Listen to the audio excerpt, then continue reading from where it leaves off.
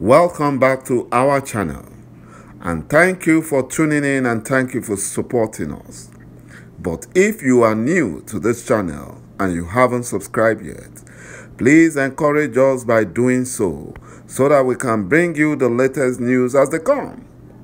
And together we shall work with our great leader, Mazi Nnamdi Kanu, IPOB, and Eastern Security Network to make our Biafran dream a reality and pull the Fulani Janjaweed to shame. He said.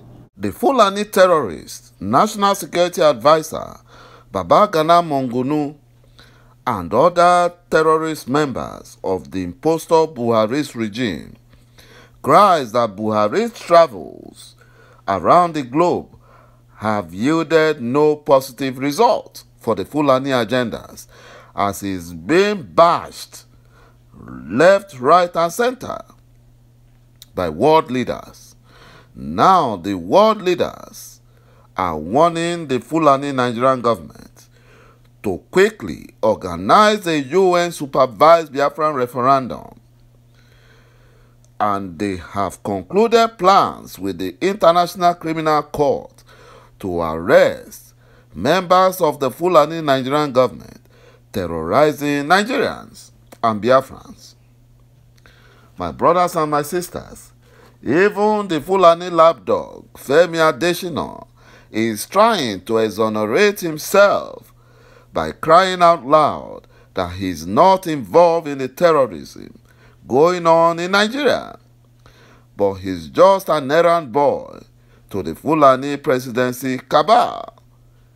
And he was claiming and he was telling the world the truth that insecurity is actually in Nigeria. It has grown from the level they met it to what is obtainable right now.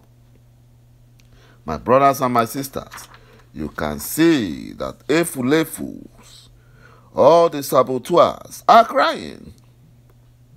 They are crying because the world leaders are now supporting Biafrans. They are supporting IPOB. They are supporting Biafran referendum. Very soon, Biafrans will smile.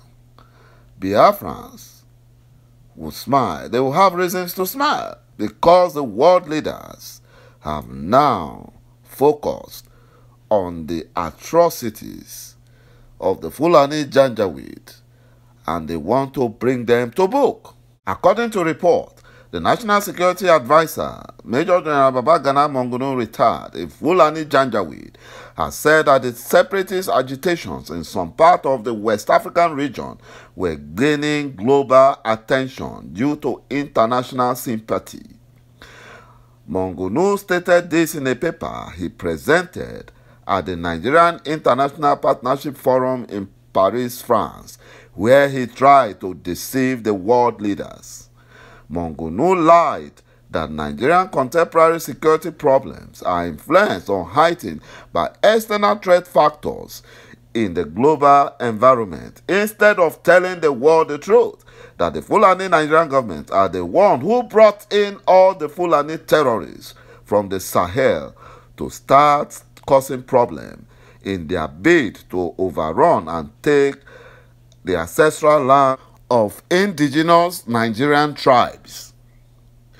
According to MNK, he said, therefore the Fulani Nigerian government is exploring the feasibility of setting up a border security force with rogue West African neighbors in foreseeable future to ensure Nigerian border areas are secured. You know, they closed the borders in the south, but they opened the border in the north for the Fulani terrorists to come in. MNK added the activities of IPOB in Nigeria, as well as the activities of Ambazonian separatists in Cameroon, have attracted international sympathy. MNK lied that it should, however, be noted that the Nigerian Fulani government have never prevented freedom of expression or agitation. So why did they kidnap our leader illegally? Why did they? Why are they chasing Sunday Igboho everywhere and forcing the Benin Republic government to incarcerate him? Why? Why are they handing over Cameroonian freedom fighters to the terrorist Cameroonian government? They are liars. However, according to ṁONGUNO, he said the violent confrontation and engagement of security forces by this group usually translates into fatalities and other grave consequences. ṁONGUNO said that while they continue to extend dialogue as the main medium for resolving conflicts in the country, the only people they did dialogue with is the Fulani terrorists and the Fulani terrorists Boko Haram and Islamic State.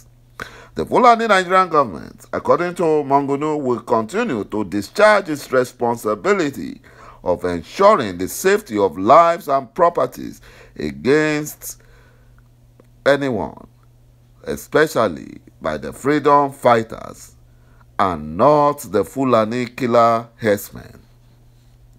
You can see the lies the Fulani Nigerian government are churning out to the international community, but their lies have been busted because everyone now knows the truth. They know that the Fulani Nigerian government are the real terrorists, and they are now running everywhere looking for people to help them. But they have failed because everyone now knows, the international community now knows that the Fulani Janjaweed are the problem.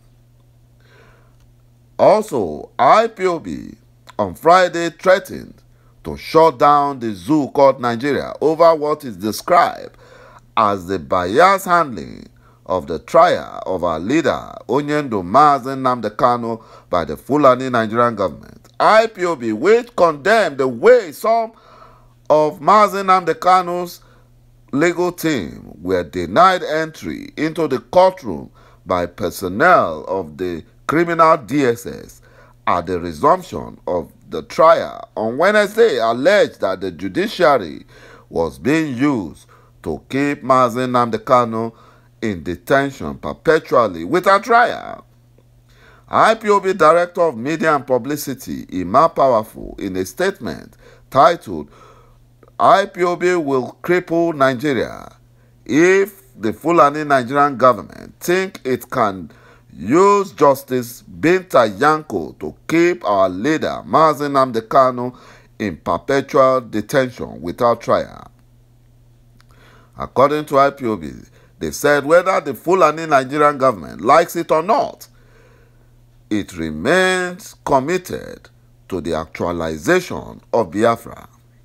IPOB said that the long adjournments and what seems like open bias and doing the bidding of the criminal DSS has eroded the confidence of the accused in the neutrality of the judge handling the case. Justice Binta Yanko has given all Biafrans sufficient reasons and grounds to doubt her ability to give justice and fair hearing to our leader Mazen Nnamdi Kanu, considering the manner Justice Binta Yanko has been going about this case. You know, she's a Fulani Janjaweed. She's doing the bidding of the Fulani, but her cup is full. They will all pay for their atrocities. Every atrocities the Fulani Janjaweed have committed against Biafrans, they will never go unpunished. Now that the international community are now aware of all the lies and deception of the Fulani Nigerian government. Thank you, my brothers and my sisters, for watching this video, and bye-bye for now.